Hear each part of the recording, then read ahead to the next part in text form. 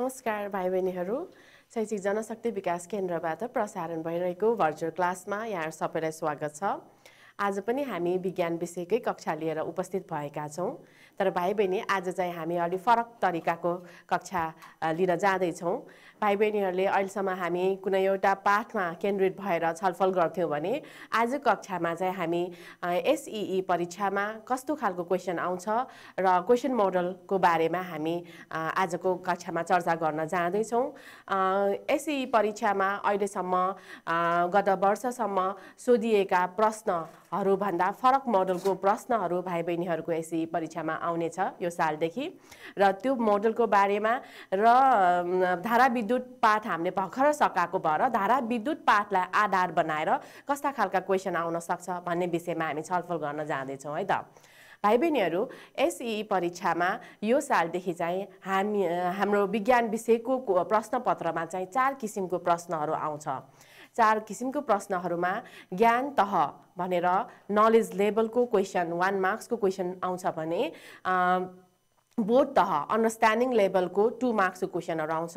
त्यस्तै गरेर प्रयोग तह एप्लिकेसन लेभलको 3 मार्क्सको क्वेशन आउँछ भने हायर एबिलिटी अथवा उच्च दक्षतामा चाहिँ हाम्रो 4 मार्क्सको क्वेशन आउँछ। अहिलेसम्म हामीले पहिलाको एसईई अथवा एसएलसी परीक्षाहरूको क्वेशनहरू हेर्दाखेरि चाहिँ के हुन्थ्यो त 7.5 मार्क्स क्यारी गरेको 10 वटा क्वेशनहरू हुन्थ्यो र त्यसमा चाहिँ 2 वा 2 भन्दा बढी च्याप्टरहरू कम्बाइन भएर एउटा क्वेशनमा 13 क्वेशन पुच्छर जस्तो भएर चाहिँ आउँथ्यो। त्यस्ता क्वेशनहरू चाहिँ हामी सल्भ गरिरहेको थियौँ। तर भाइ बहिनीहरूको एसईई परीक्षादेखि चाहिँ अलिकति फरक मोडलको क्वेशन आउँछ।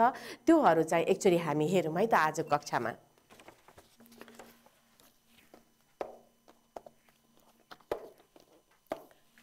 ज्ञान तहको क्वेशन चाहिँ 1 मार्क्सको 15 वटा क्वेशन आउँछ जसले चाहिँ 15 मार्क्स क्यारी गरेको हुन्छ। बोध तह भनेको अन्डरस्ट्यान्डिङ लेभल त्यसमा चाहिँ हाम्रो 2 मार्क्स क्यारी गर्छ एउटा क्वेशनले र त्यस्तो 13 वटा क्वेशन आउँछ 26 मार्क्स क्यारी गर्छ त्यसले र प्रयोग तह एप्लिकेसन लेभलको क्वेशन चाहिँ 3 मार्क्सको हुन्छ र 6 वटा क्वेशनहरू हुन्छ त्यस्तो र त्यसमा चाहिँ 18 मार्क्स हुन्छ र उच्च दक्षता हायर एबिलिटी अलिकति गाह्रो क्वेशनहरू यसमा सोध्छ। त्यस्तो खालको क्वेशन एउटा क्वेशनकै 4 मार्क्स हुन्छ र 4 वटा त्यस्ता क्वेशनहरू 16 मार्क्सको आउँछ भनेपछि टोटलमा हाम्रो 75 मार्क्स त्यसरी क्यारी भएको हुन्छ। अब भाइ बहिनीहरूलाई चाहिँ मैले यो जुन धारा विद्युत पाठ हामीले भर्खरै सकाएको भएर चाहिँ धारा विद्युत पाठमा आधारित भएर ज्ञान तहका कस्ता क्वेशनहरू आउन सक्छन्, बोध तहका, प्रयोग तहका र उच्च दक्षता तहका कस्ता क्वेशनहरू आउने चान्सेसहरू हुन्छ भनेर यो चाहिँ एउटा इक्जाम्पल मात्रै हो। यही नै क्वेशन आउँछ भन्न खोजेको होइन कि यस्तै खालका क्वेशनहरू आउँछ भनेर चाहिँ भाइ बहिनीलाई एउटा इक्जाम्पल मात्रै दिन खोजेको है त।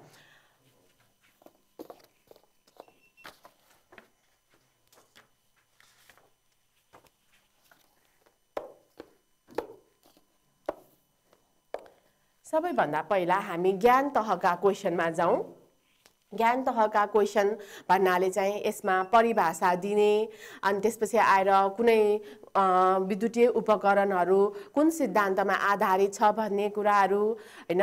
अनि हामीले विभिन्न एब्रिभिएसनहरू छोटो सर्ट फर्महरू हैन पढ्छौँ त्यसको फुल फर्महरू सोध्ने खालका त्यसपछि आएर चाहिँ उदाहरण दिनेहरू खालका त्यस्ता क्वेशनहरू एकदम 1 लाइनमा आन्सर लेख्न सक्ने क्वेशनहरूको बारेमा चाहिँ क्वेशनहरू चाहिँ ज्ञान तहका प्रश्नहरूमा आउँछ र यो प्रत्येक क्वेशनले चाहिँ 1 मार्क्स क्यारी गरेको हुन्छ।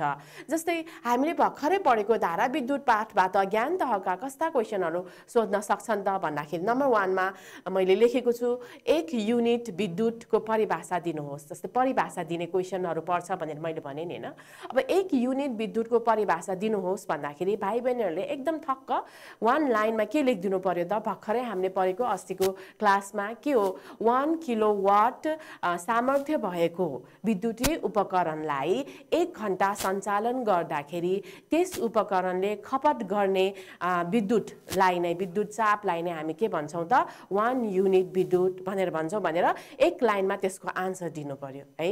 त्यस्तै गरेर हिटिङ एलिमेन्ट भनेको के हो भनेर सोध्न सक्छ। हिटिङ एलिमेन्ट भनेको के हो भन्दाखेरि त्यो पनि हामीले पढिसकेकै छौँ। के भन्नु पर्यो त भन्दाखेरि विद्युत विद्युत शक्तिलाई ताप शक्तिमा परिणत गर्नको लागि विद्युतीय उपकरणहरूमा विशेष प्रकारको तार राखिएको हुन्छ। त्यो विशेष प्रकारको तारमा कस्ता विशेषताहरू हुनुपर्छ त भन्दाखेरि उच्च अवरोध शक्ति हुनुपर्छ र उच्च पग्लने तापक्रम हुनुपर्छ। त्यस्तो गुण भएका उच्च अवरोध र उच्च पग्लने तापक्रम भएका विशेष प्रकारका तारलाई नै जसले ताप शक्तिलाई विद्युत शक्तिलाई ताप शक्तिमा परिणत गर्छ त्यस्तो तारलाई चाहिँ हामी के भन्छौँ त हिटिङ एलिमेन्ट भन्छौँ। भाइ बहिनीहरूले यो कुरा कहाँ पढेको थियो कहाँ भन्दाखेरि विद्युतको ताप असरमा हैन, जहाँ चाहिँ हामीले विद्युत हिटर पढेका थियौँ र विद्युत हिटरमा नाइक्रोमलाई चाहिँ विद्युत हिटिङ एलिमेन्टको रूपमा प्रयोग गर्छ भनेर भनेका थियौँ। त्यसैले अब यो सबै कुरा भन्नु परेन, जस्ट के भन्नु पर्यो त भन्दाखेरि विद्युत शक्तिलाई ताप शक्तिमा परिणत गर्ने विशेष गुणयुक्त जस्तै उच्च अवरोध र उच्च पग्लने तापक्रम भएका विशेष प्रकारको तारलाई नै के भनिन्छ त भन्दाखेरि हिटिङ एलिमेन्ट भनिन्छ भनेर भाइ बहिनीहरूले एक लाइनमा यसको आन्सर लेख्न सक्नुहुन्छ। त्यस्तै गरेर जेनेरेटर र डायनामो कुन सिद्धान्तमा आधारित छ हैन? जेनेरेटर र डायनामो हामीले विद्युतको कुन असरमा परेका थियौँ? विद्युतको चुम्बक असरमा परेको थियो है। यसले जुन गर्ने कार्य छ वर्किङ मेकानिजम छ, त्यो वर्किङ मेकानिजम कुन सिद्धान्तमा आधारित छ त भन्दाखेरि विद्युत चुम्बकीय उपपादन सिद्धान्तमा आधारित छ भनेर हामीले पढेका थियौँ। विद्युत चुम्बकीय उपपादन भनेको हाम्रो गएको कक्षाहरूमा पढेको जस्तै के हो त भन्दाखेरि चुम्बकीय बल रेखाहरूलाई सुचालक तारले काट्दाखेरि त्यसमा चाहिँ विद्युत प्रसारण हुन्छ अथवा EMF जेनेरेट हुन्छ हैन। त्यसलाई चाहिँ हामीले के भन्छौँ त भन्दाखेरि विद्युत चुम्बकीय उपपादन भन्छौँ र यो विद्युत चुम्बकीय उपपादनको सिद्धान्तमा आधारित भएर जेनेरेटर र डायनामो चाहिँ बनेको छ भनेर एक लाइनमा आन्सर दियो भने भाइ बहिनीहरू 1 मार्क्स आइहाल्छ। त्यस्तै गरेर CFL को विस्तारित रूप के हो भन्ने नि क्वेसन हैन। जस्तै CFL भनेको एउटा सर्ट फर्म भयो, एब्रिभिएसन भयो, यसको फुल फर्म के हो भनेर पनि 1 मार्क्समा सोध्न सक्छ। यो क्वेसन सोध्यो भने भाइ बहिनीहरूले कसरी आन्सर गर्नु पर्यो त? CFL को विस्तारित रूप कम्प्याक्ट फ्लोरेसेन्ट ल्याम्प हो है। हामीले यो विद्युतको प्रकाश असरमा पढेका थियौँ हैन। हामीले चाहिँ के पढेका थियौँ भन्दाखेरि फिलामेन्ट ल्याम्पको बारेमा पढेको थियो र फ्लोरेसेन्ट ल्याम्पको बारेमा पढेको थियौँ। फ्लोरेसेन्ट ल्याम्पमा पनि परम्परागत हिसाबले हामीले जुन ट्युबलाइटहरू प्रयोग गरिराखेका थियौँ त्यो ट्युबलाइट भन्दा पनि अझै एफिसियन्ट अझै हामीलाई फाइदाजनक रूपमा चाहिँ CFL चिमहरूको विकास भयो भनेर पढेको थियो। र CFL चिम ट्युबलाइटहरूले परम्परागत रूपमा जुन फ्लोरेसेन्ट ल्याम्प ट्युबलाइट छ त्यसले 30% विद्युत शक्तिलाई चाहिँ प्रकाश शक्तिमा परिणत गर्छ, 70% चाहिँ ताप शक्ति भएर खेर जान्छ भने CFL को केसमा चाहिँ 90% विद्युतीय शक्तिलाई चाहिँ यसले प्रकाश शक्तिमा परिणत गरिदिन्छ है। यस्तो खालको हाम्रो यो जुन उ छ चिमलाई चाहिँ हामी CFL चिम भन्छौँ। यसको विस्तारित रूप चाहिँ के हो त? कम्प्याक्ट फ्लोरेसेन्ट ल्याम्प हो भनेर चाहिँ यसमा एक लाइन आन्सर भाइ बहिनी दिन सक्नुहुन्छ। त्यस्तै गरेर इन्भर्टर भनेको के हो भनेर सोध्न सक्छ। इन्भर्टर भनेको के हो त? अस्ति भर्खरै हामीले पढ्यौँ DC करेन्टलाई ब्याट्रीमा सञ्चय भइराखेको DC करेन्टलाई चाहिँ AC करेन्टमा परिणत गरेर लोड सेडिङ भएको अवस्थामा अथवा विद्युत प्रसारण रोकेको बेलामा पनि विद्युतीय उपकरणहरू सञ्चालन गर्ने विद्युतीय उपकरणलाई चाहिँ हामी के भन्छौँ त? इलेक्ट्रिकल डिभाइसलाई हामी इन्भर्टर भन्छौँ भनेर पढ्यौँ हैन। भनेपछि भाइ बहिनीहरू हामीले ज्ञान तहका प्रश्नहरू जति छ त्यसमा सबैमा मैले भर्खर सर भने प्रत्येकमा एक लाइनको आन्सर छ। परिभाषा लेख्ने, कुन सिद्धान्तमा आधारित छ भन्ने अथवा फुल फर्म के हो भनेर भन्ने, अझै मैले यहाँ उदाहरण दिने खालका क्वेसनहरू ल्याएको छैन, उदाहरण दिने खालका क्वेसनहरू पनि हुन सक्छ। जस्तै यो जेनेरेटर र डायनामो कुन सिद्धान्तमा आधारित छ भन्नुको सट्टामा विद्युत चुम्बकीय उपपादनमा आधारित भएर बनेका दुईवटा विद्युतीय उपकरणहरूको नाम लेख्नुहोस् पनि भन्न सक्छ है। त्यस्ता खालका क्वेसनहरू चाहिँ ज्ञान तहका प्रश्नमा आउन सक्छ र भाइ बहिनीहरूले यसमा चाहिँ लामो उत्तर नलेखिकन जस्ट एक लाइनमा आन्सर लेखेर टु द पोइन्ट लेखेर चाहिँ यसलाई सकाउनु पर्छ। किन 1 मार्क्सको क्वेसनमा हामीले धेरै समय चाहिँ खर्च गर्नु हुँदैन है त। ल 4 किसिमको प्रश्नहरूमध्ये पहिलो किसिमको प्रश्न के रहेछ त? ज्ञान तहका प्रश्न 1 मार्क्समा। यस्तो क्वेसनहरू चाहिँ होल हाम्रो साइन्स बुकबाट चाहिँ सबै च्याप्टरहरूमा पढ्ने गरेर 15वटा त्यस्ता क्वेसनहरू चाहिँ एसए परीक्षामा आउँछ। भाइ बहिनीले बुझ्नुभयो होला। अब अर्को किसिमको प्रश्नतिर हामी जाउँ है त।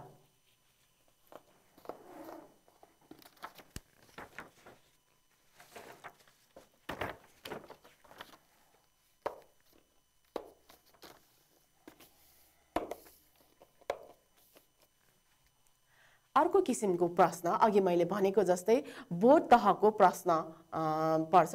बोर्ड भनेको अन्डरस्ट्यान्डिङ। भाइ बहिनीहरूले किताबमा भएका कुराहरू कतिको बुझ्नु भएको छ त, त्यो कुरा यो यस्ता खालका क्वेसनले चाहिँ टेस्ट गर्छ। अघिको क्वेसन ज्ञान तहमा पढेको कुरा लेखिदिए भइहाल्यो, तर अब हामीले पढेको कुरा चाहिँ बुझेको छ कि छैन भन्ने कुरा टेस्ट गर्छ यस्ता क्वेसनहरूले है।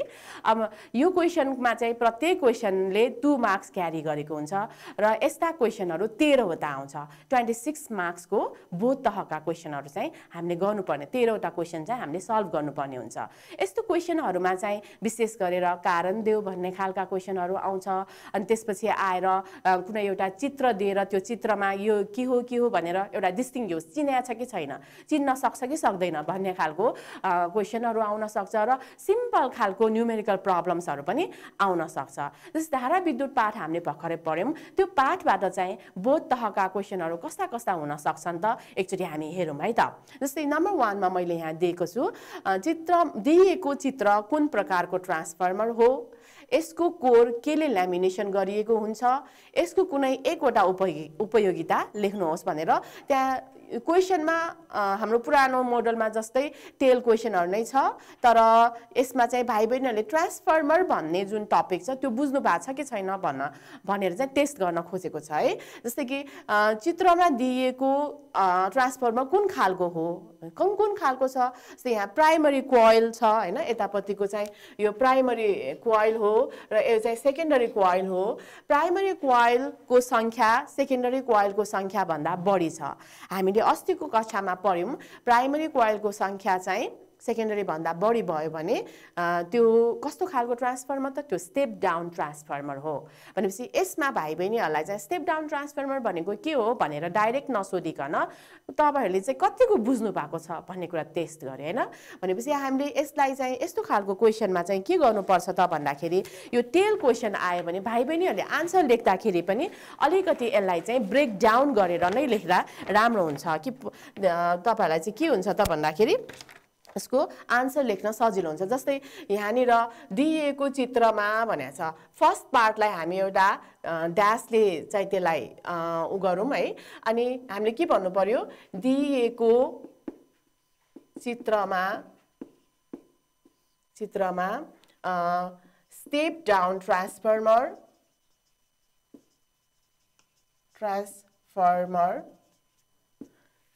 देखाइएको छ भनेर चाहिँ एउटा पोइन्ट, एउटा हाम्रो फर्स्ट पार्टले चाहिँ त्यो त्यसरी दिनु पर्यो। अब सेकेन्ड पार्ट यहीँबाट सुरु नगरिकन अब सेकेन्ड पार्टमा चाहिँ हाम्रो के भनेछ, यसको कोर केले ल्यामिनेसन गरिराखेको हुन्छ भनेर भन्छ हैन। भनेपछि यसको कोर बार्निस वा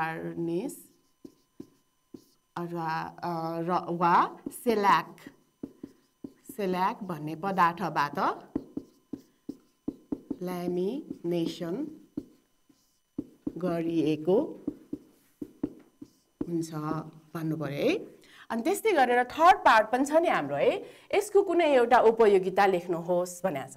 स्टेप डाउन ट्रान्सफर्मरको काम के हो त भन्दाखेरि उपलब्ध विद्युतीय भोल्टेजलाई चाहिँ कम भोल्टेजमा परिणत गर्ने। जस्तै 220 भोल्टको छ भने त्योभन्दा थोरै भोल्टेजका उपकरणहरू चाहिँ सञ्चालन गर्नलाई यसले चाहिँ के हुन्छ त, यसलाई युज गर्न सकिन्छ हैन। त्यसैले हामीले त्यही लेख्दियौँ है, उपलब्ध विद्युत भोल्टेज भन्दा कम भोल्टेजका उपकरणहरू सञ्चालन गर्न अथवा चलाउन स्टेप डाउन ट्रान्सफर्मरको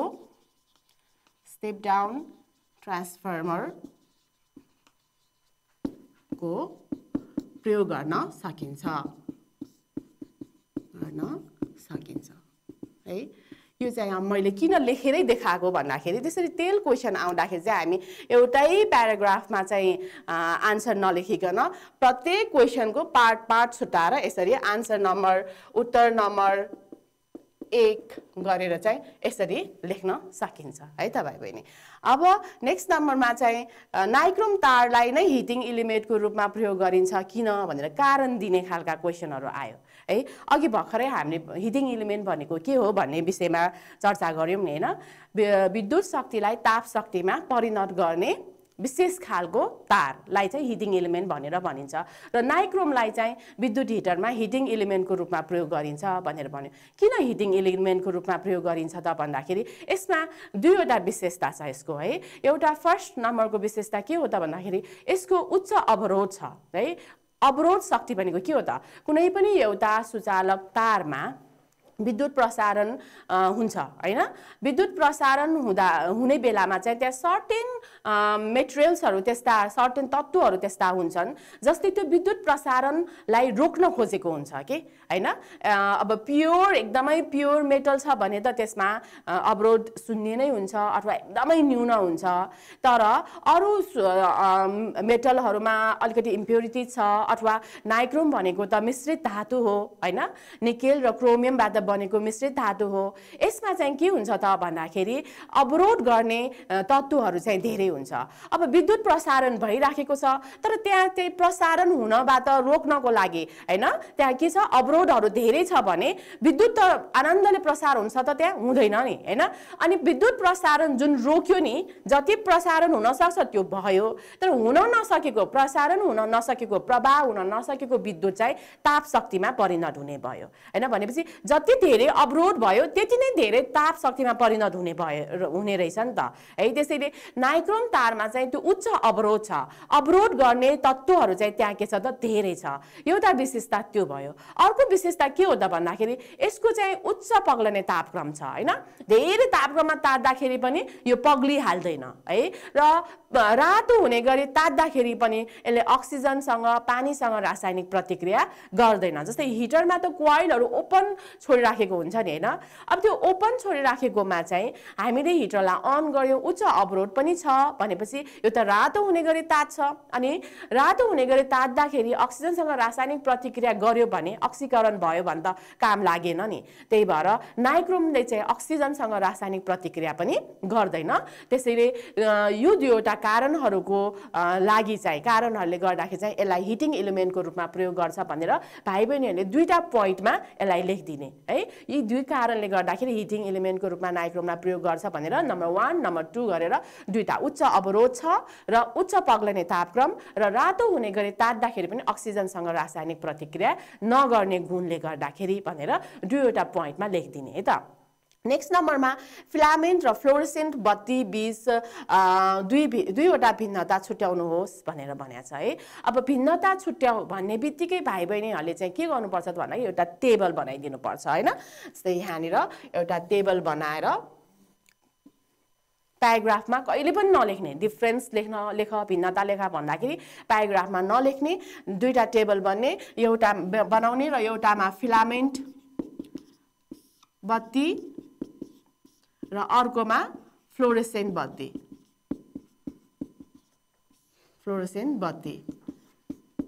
ल। अब यो चाहिँ म लेखिराख्दिनँ किनभने यो हाम्रो रिभिजन जस्तै नै हो। हाम्रो गएको कक्षाहरूमा हामीले अलरेडी नै यसको बारेमा पढिसक्यौँ। जस्ट हामी चाहिँ डिस्कस मात्रै गरौँ है। फिलामेन्ट बत्तीको एउटा पोइन्ट लेख्नु पर्यो कुनै एउटा पोइन्ट भाइ बहिनीले धेरै पढ्नु भएको छ फिलामेन्ट ल्याम्पमा। जस्तै के भन्न सकिन्छ त भन्दाखेरि टङ्स्टन फिलामेन्ट चाहिँ काँचको बल्बभित्र राखेर बनाइएको बत्तीलाई चाहिँ फिलामेन्ट बत्ती भनिन्छ भनेर भन्न सक्नुहुन्छ। त्यस्तै गरेर फ्लोरेसेन्ट ल्याम्पमा चाहिँ लामो काँचको नलीमा फ्लोरेसेन्ट पाउडर डलेर र त्यसमा पारोको बाफ भरेर बनाइएको बत्तीलाई चाहिँ फ्लोरेसेन्ट बत्ती भनिन्छ भनेर एउटा पोइन्टमा भन्न सक्नुहुन्छ। यो पोइन्ट चाहिँ नछुटाउने, किनभने मोस्ट इम्पोर्टेन्ट पोइन्ट त यही हो नि त है। अनि अरू पोइन्टहरू के राख्न सकिन्छ, जस्तै फिलामेन्ट ल्याम्पको अनुमानित आयु करिब कति हुन्छ त 1000 घण्टा हुन्छ भने फ्लोरेसेन्ट ल्याम्पको चाहिँ करिब 3000 घण्टासम्म यो चल्छ भनेर अनुमान गरेको छ र अलमोस्ट मिल्छ पनि हैन। भनेपछि अनुमानित आयु यिनीहरूको चाहिँ एउटाको 1000 घण्टा र एउटाको चाहिँ 3000 घण्टा भनेर भन्न सक्नुहुन्छ। अर्को कुरा इफिसियन्सीको नि कुरा गर्न सक्नुहुन्छ। जस्तै फिलामेन्ट ल्याम्पले चाहिँ 10% हामीले जति विद्युत प्रसारण गर्यौं त्यसको 10% चाहिँ प्रकाश शक्तिमा र 90% ताप शक्तिमा परिणत गरिदिन्छ। भनेपछि 10% मात्रै यसको कार्यक्षमता अथवा इफिसियन्सी छ भने फ्लोरेसेन्ट ल्याम्पले चाहिँ 30% विद्युतीय शक्तिलाई प्रकाश शक्तिमा र 70% लाई चाहिँ ताप शक्तिमा परिणत गर्छ। भनेपछि फ्लोरेसेन्ट ल्याम्पको कार्यक्षमता कति भयो त 30% भयो है।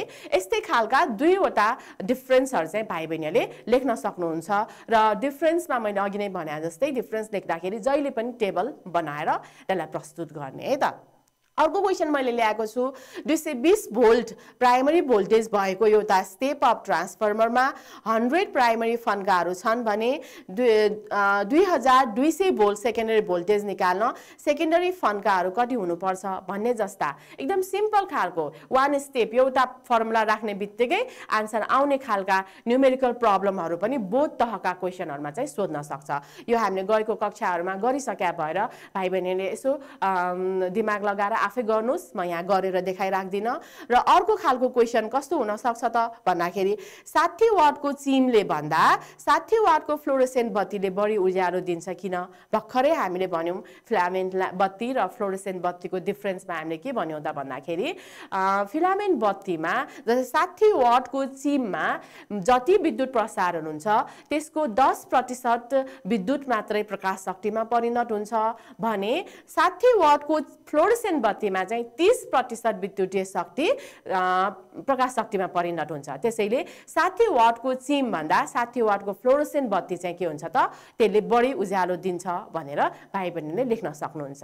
भनेपछि भाइ बहिनीहरू हामीले बोथ तहका प्रश्नहरू पनि कस्ता खालका हुन्छन् भनेर थाहा पायौं है। कारण दिने खालका सिम्पल न्यूमेरिकलहरू कुनै एउटा चित्र दिएर त्यसको केही पार्टहरू चिन्ने खालका हैन त्यो के हो भन्ने खालको डिस्टिंग्विश गर्ने खालका त्यस्ता क्वेशनहरू डिफरेन्सहरू त्यस्ता क्वेशनहरू चाहिँ हाम्रो बोथ तहका क्वेशनहरूमा आउन सक्छ र बोथ तहका क्वेशन 2 मार्क्सको हुन्छ है।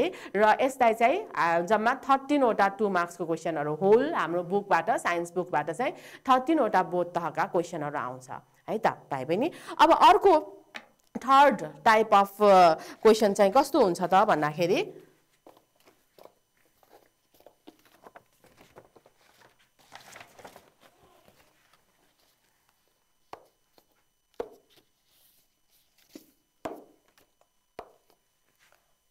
अब थर्ड तहमा चाहिँ हाम्रो प्रयोग तहका प्रश्नहरू। प्रयोग तह भनेको के हो त एप्लिकेसन।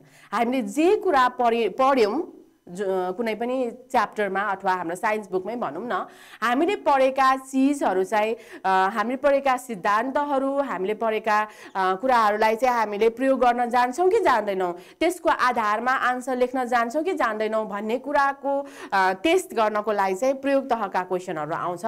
जस्तै कि यसमा मैले नम्बर 1 मा क्वेशन हाम्रो धारा विद्युतको आधारमा हामीले क्वेशन हेर्ने हो भने प्रयोग तहका क्वेशन कस्तो हुन सक्छ भन्दाखेरि धेरै जसो विद्युतीय उपकरण ट्रान्सफर्मर जडान भएर आएको हुन्छ किन हैन? हामीले ट्रान्सफर्मर पढ्यौं, ट्रान्सफर्मर कुन सिद्धान्तमा आधारित भएर बनेको हुन्छ भनेर पनि पढ्यौं। अब ट्रान्सफर्मर चाहिँ कस्तोमा प्रयोग हुन्छ र किन प्रयोग गर्छ भन्ने खालका क्वेशनहरू त्यहाँबाट सोध्ने भयो हैन। धेरै जसो विद्युतीय उपकरण ट्रान्सफर्मर जडान भएर आएका हुन्छन् किनभने हामीलाई विद्युत प्राधिकरणले 220 भोल्टको विद्युत पठाउँछ तर हामीले प्रयोग गर्ने विद्युतीय उपकरणहरू 220 भोल्टले मात्र चल्ने हुँदैन। कुनै विद्युतीय उपकरणहरू 220 भोल्ट भन्दा कम हुन्छ भने कम भोल्टेजमा चल्छ भने कुनै विद्युतीय उपकरण चाहिँ 220 भोल्ट भन्दा बढी भोल्टेजमा चल्ने हुन्छ। त्यसैले त्यो 220 भोल्टलाई आवश्यकता अनुसार घटाउन अथवा बढाउनको लागि चाहिँ के हुन्छ त बढाउनको गर्नको लागि विद्युतीय उपकरणहरुमा ट्रान्सफर्मर जडान गरिएको हुन्छ भनेर भाइ बहिनीहरुले लेख्नु पर्यो है। त्यस्तै गरेर अलिकति गाह्रो खालको एउटा स्टेपमा आन्सर नआउने दुई तीनवटा फर्मुला युज गर्नुपर्ने एटलिस्ट दुईटा फर्मुला युज गर्नुपर्ने खालका न्यूमेरिकल प्रब्लमहरु पनि प्रयोग तहका क्वेशनहरुमा चाहिँ आउन सक्छ। जस्तै कि 1000 वाटका दुईवटा विद्युत हिटर, 500 वाटको तीनवटा आइरन दैनिक क्रमशः 1 घण्टा र 30 मिनेट प्रयोग हुन्छ भने रु 7.5 को दरले 1 महिनाको विद्युत महसुल कति तिर्नु पर्ला भन्दाखेरि हामीले यहाँनिर पहिला विद्युत खपत निकाल्नु पर्यो हैन। अनि त्यसपछि आएर त्यहाँ विद्युत महसुल दर दिएको छ र विद्युत महसुल दर र खपत युनिटलाई मल्टिप्लाई गरेर विद्युत महसुल निकाल्नु पर्ने हुन्छ नि। दुई तीनवटा स्टेपमा चाहिँ हामीले यो गर्नुपर्ने हुन्छ। गएको कक्षाहरुमा हामीले यो गरिसक्यौं। यस्ता खालका क्वेशनहरु अलिकति लङ खालका न्यूमेरिकल प्रब्लम पनि प्रयोग तहका क्वेशनमा आउन सक्छ है। अब त्यसपछि आएर नम्बर 3 मा चाहिँ ट्रान्सफर्मरको विकास नभएको भए एसी विद्युतको उपयोगिता एकदमै सीमित हुन्छ, यस भनाइलाई पुष्टि गर भनेर भनेको छ हैन। यो त हामीले भर्खरै पनि भन्यौं र गएको कक्षाहरुमा पनि हामीले पढ्यौं कि ट्रान्सफर्मर भनेको त्यस्तो उपकरण हो जसले के गर्छ त उपलब्ध विद्युत भोल्टेजलाई आवश्यकता अनुसार घटाउन अथवा बढाउन मद्दत गर्दछ। यदि ट्रान्सफर्मर नभएको भए हामीले विद्युत प्राधिकरणले जति भोल्टेजको विद्युत पठाउने हो त्यति भोल्टेजले चल्ने विद्युतीय उपकरणहरु मात्र प्रयोगमा ल्याउन सक्छौं हैन।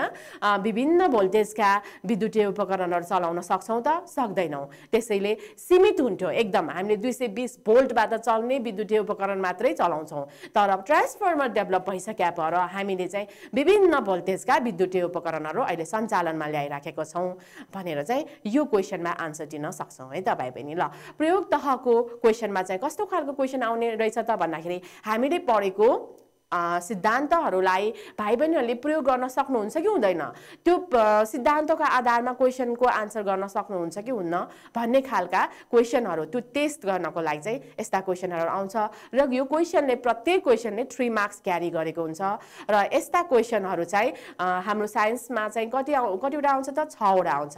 18 मार्क्सको चाहिँ प्रयोग तहका क्वेशनहरु आउन सक्छ है त भाइ बहिनी। ल अब लास्ट हाम्रो 4th टाइप अफ क्वेशन के हो त हामी हेरौं।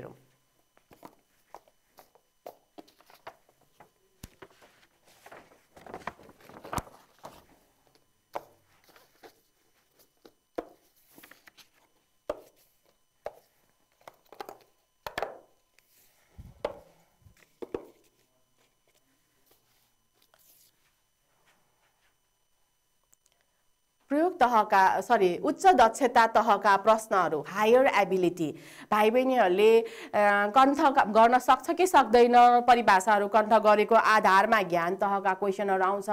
पढेको चीजहरु बुझ्नु भएको छ कि छैन भनेर टेस्ट गर्नको लागि बोध तहका क्वेशनहरु आउँछ र त्यो पढेको चीजलाई आफ्नो डेली लाइफमा प्रयोग गर्न सक्नुहुन्छ कि हुँदैन भन्ने खालका क्वेशन टेस्ट गर्नको लागि चाहिँ प्रयोग तहका क्वेशनहरु आउँछ र अलिकति हायर एबिलिटी अब अलिकति गाह्रो क्वेशनहरु चाहिँ हायर एबिलिटीमा सोध्न सकिन्छ है। अब यो हायर एबिलिटीमा चाहिँ भाइ बहिनीहरुले आफूले बुझेका पढेका कुराहरुलाई विश्लेषण गर्नुपर्ने हुन सक्छ, संश्लेषण गर्नुपर्ने पनि गर्न सक्नुपर्छ र अर्को चाहिँ के हुन्छ त भन्दाखेरि पढेको चीजहरुमा आफ्नो एउटा छुट्टै विचार बनाउन सक्छ कि सक्दैन र त्यो विचारलाई चाहिँ लजिक दिन सक्नुहुन्छ कि हुँदैन, तर्कयुक्त चाहिँ उत्तर दिन सक्नुहुन्छ कि हुन्न भन्ने कुरा टेस्ट गर्नको लागि चाहिँ हायर एबिलिटी अथवा उच्च दक्षता तहका क्वेशनहरु पनि आउँछ। यो क्वेशन 4 मार्क्सको हुन्छ भाइ बहिनी। एउटा क्वेशनले 4 मार्क्स ल हेर्नु त तपाईहरुले राम्रोसँग गर्नुभयो भने 4 मार्क्स पाउनुहुन्छ र मिस्टेक भयो भने 4 मार्क्स जान्छ। यस्ता खालका क्वेशनहरु 4 वटा आउँछ भनेपछि 16 मार्क्स 4 चौको 16 मार्क्सको चाहिँ भोल्युम यसले क्यारी गरेको हुन्छ है। अब यस्ता क्वेशनहरु धेरै हुन सक्छ। अब मेरो विचारमा मलाई लागेको उच्च दक्षताका क्वेशनहरु चाहिँ मैले यहाँ भाइ बहिनीहरुलाई ल्याइदिएको छु धारा विद्युत पाठबाट है। जस्तै नम्बर 1 मा चाहिँ डायनामोबाट क्वेशन बनाएको छु। यो मैले हाम्रो पाठ्यक्रम विकास केन्द्रबाट निर्माण भएको मोडल क्वेसनबाटै ल्याएको हो। अघि ज्ञान तह सबैमा मैले नम्बर 1 को क्वेसन चाहिँ सबै पाठ्यक्रम विकास केन्द्रबाट बनेको मोडल क्वेसनबाट निकालेको छु र बाँकी अरू चाहिँ मैले अरू नै क्वेसनहरू ल्याएको छु है त। यो हाम्रो मोडल क्वेसनमा उच्च दक्षताको क्वेसन धारा विद्युत पाठबाट के राखेको छ भन्दाखेरि डाइनामो जडित साइकल बिस्तारै गुडाई त्यसपछि त्यसको गति बढाउँदा साइकलको बल्बको चम्किलोपनामा के असर पर्ला र किन। त्यसकै अर्को पार्ट ख नम्बरमा बाइसाइकल डाइनामोबाट उत्पन्न हुने करेन्टको मात्रा बढाउन के गर्नु पर्ला, 2 वटा बुँदाहरू लेख्नुहोस् भनेर डाइनामोकै 2 वटा पार्टमा यहाँनिर लेख्यो। अघि मैले देखाएको जस्तै 2 वटा पार्टमै हामी आन्सर लेख्ने यसको क र ख गरेर है। उत्तर 1 को क र उत्तर 1 ख गरेर चाहिँ लेख्ने। अब नम्बर 1 को कमा चाहिँ आन्सर के हुन सक्छ, डाइनामो जडित साइकल बिस्तारै गुडाई त्यसपछि त्यसको गति बढाउँदा साइकलको बलको चम्किलोपनामा के असर पर्ला भनेको छ। चम्किलोपना बढ्छ है। हामी जति फास्ट साइकल चलाउँछौँ त्यति नै चम्किलोपना बढ्छ भनेर एउटा पार्ट भयो। किन भनेर पनि सोधिराखेको छ है। डाइनामोमा चाहिँ के हुन्छ त भन्दाखेरि हामीले गएको कक्षाहरूमा यसको चित्र सहित नै पढिसक्यौँ। यसमा एउटा पर्मानेन्ट म्याग्नेट राखिरहेको हुन्छ र तलपट्टि चाहिँ के हुन्छ त, तलपट्टि चाहिँ यसको कोइल राखिरहेको हुन्छ है। नरम फलाममा चाहिँ कोइल जडान गरेर राखिराखेको हुन्छ। जस्तै मैले डाइनामोको म रफ डायग्राम बनाउँछु। अनि जस्तै